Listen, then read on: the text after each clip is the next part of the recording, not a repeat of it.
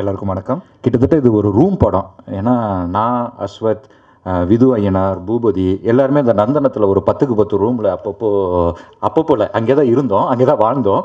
So எல்லோரும் ஒரே ரூமில் இருந்தவங்க. நான் கொஞ்சம் முன்னாடி வந்துட்டேன்.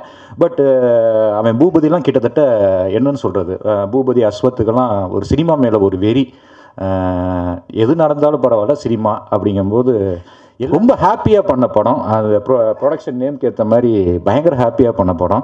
அதாவது நார்மல் ஷூட்டிங் ஸ்பாட் மாதிரியே இருக்காது. ஒரு ஷாட்டு முடிஞ்சோடனே சரி அடுத்த ஷாட் எடுப்பாங்கன்னா டைரக்டர் கேமராமேன் இருக்க மாட்டானுங்க, வெளியில் போயிடுவானுங்க ரெஸ்ட் எடுக்கிறதுக்கு. ஸோ இப்படி எடுத்த படம்.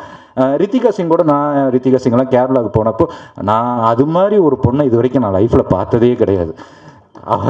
ரித்திகா மாதிரி. ஏன்னா நான் சில படம்லாம் வந்து படம் தான் ஒரு 3 அசிஸ்டண்ட் 4 அசிஸ்டண்ட் வச்சுக்கிட்டு வருவாங்க நிறைய பேர். எதுக்கு வராங்கன்னே தெரியாது, எதுக்கு அந்த அசிஸ்டண்ட்னே தெரியாது. ஆனால் அந்த பொண்ணு வந்து அசிஸ்டண்ட் கிடையாது, அதுவே மேக்கப் பண்ணிக்கிட்டு கேரளா ஷூட்லாம் அதுவே மேக்கப் பண்ணிக்கிட்டு அப்படியே ஜாலியாக சுற்றிக்கிட்டு இருந்துச்சு. நான் பயங்கரமாக எக்ஸைட்டான ஒரு ஆர்டிஸ்ட் வந்து ரித்திகா சிங்.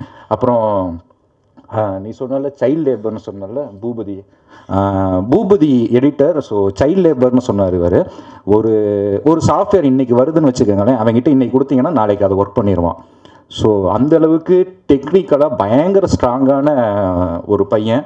ஒல்லியாக தான் இருப்பான். அந்த ஹேக்கிங் இங்கிலீஷ் படத்தில் ஹேக்கர் வருவாங்கல்ல கண்ணாடி போட்டு, அது மாதிரி தான் இருப்பான். ஆனால் பயங்கர அந்த படம் வந்தோடனே உங்களுக்கு தெரியும் அவனோட ஒர்க்கு எப்படி இருக்குது அப்படின்னு. 100% ஹிட்.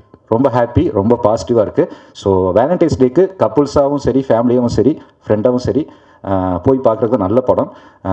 முக்கியமாக சப்போர்ட் பண்ணுற ப்ரெஸ் பீப்புள்ஸ் அனைவருக்கும் என்னுடைய நன்றி. தேங்க்யூ.